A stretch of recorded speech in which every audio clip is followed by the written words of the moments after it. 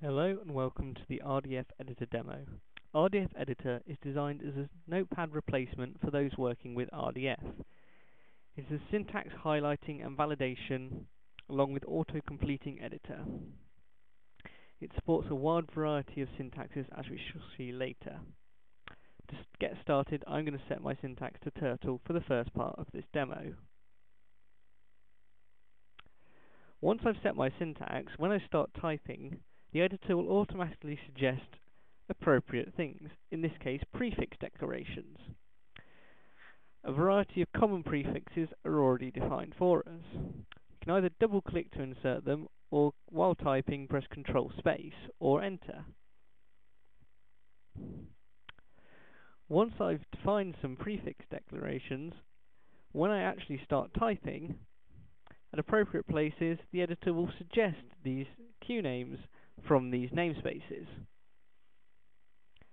As you can see, next to these queue names, tooltips describing the URI that we are actually using by inserting this queue name are displayed.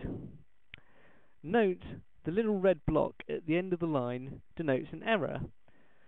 The error message is displayed in the status bar at the bottom of the screen. If you find this block distracting, you can turn it off from the options menu like we did just then. Now that I've terminated this triple correctly, the status bar now shows that it is valid RDF. Anytime I have a syntax error, it will be displayed here. This validation can be turned off if you like. You can also turn syntax highlighting off if you prefer not to have it highlighted but still want the benefits of validation and auto-completion. As you can see, a wide variety of syntaxes are supported. All the common RDF graph and dataset formats, Sparkle result formats, and both Sparkle query and update.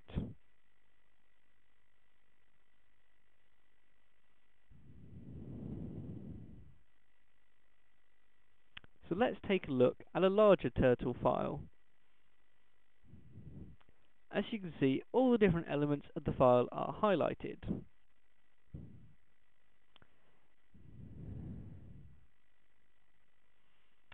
But we don't have highlighting just for Turtle. Let's take a look at some RDF JSON.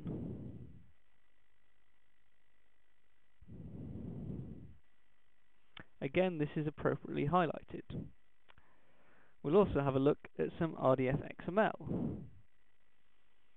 Again, nicely highlighted for us. We're not just limited to opening local files. We can also open any URI from the web.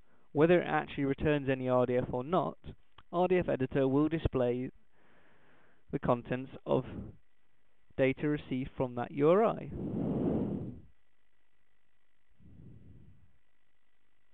So here I've got back the DBpedia description of Southampton in RDF XML format. This may not be your preferred format for working with it, so we can go File, Save With, and select an appropriate writer. Since I already had a file open, I'm asked whether I want to overwrite this file or create a new one. So I'll click No to create a new file, which I'll call example.turtle. I can then switch immediately to editing this new file. So now I've got the same data as before, but this time in Turtle format.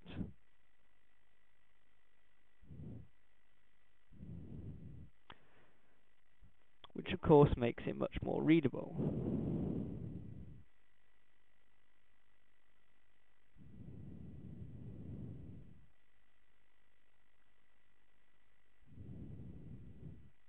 But I'm not just limited to opening URIs. I can also make Sparkle queries and view the results in the editor. Default endpoint is DBpedia, but you can change this to whichever you like. Note that as I'm typing my query, I'm getting auto-completion for both Sparkle keywords, and it's remembering variables I've previously typed, so I can easily reuse that variable if I'm writing a more complex query. And now I've got back these query results in the editor. For something like Sparkle Results, which is actually a table, it may be easier to have a look at the structured view, which will display me the results set as an actual table.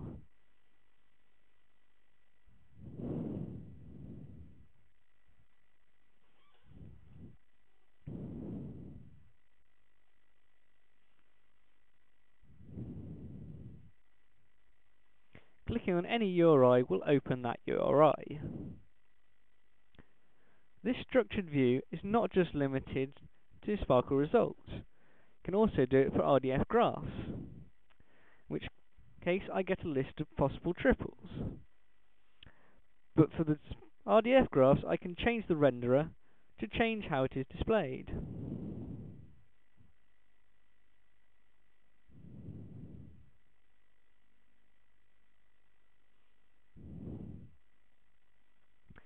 As you can see, the editor is highly customizable, allowing you to change the appearance of it according to your preferences.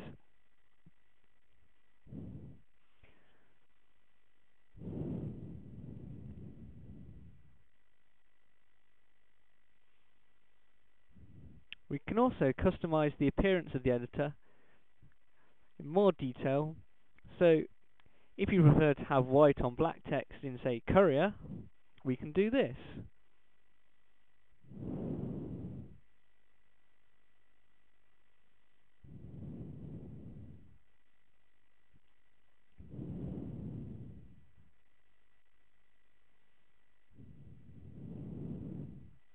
We can also increase the text size, which may be useful if you're using this program in order to show a demo.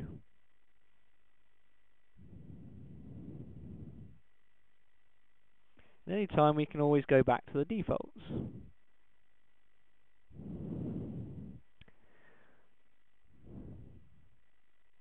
rdfEditor is made possible thanks to the open source Avalon Edit component by Daniel Grunwald. Its RDF parsing and Sparkle features are provided by the .NET RDF library. An rdfEditor forms one of the utilities in the .NET RDF project. It is currently pre-alpha, but if you would like an invite to test, please tweet @RobVesey with the hashtag #RDFEditor for an invite. Thank you for watching.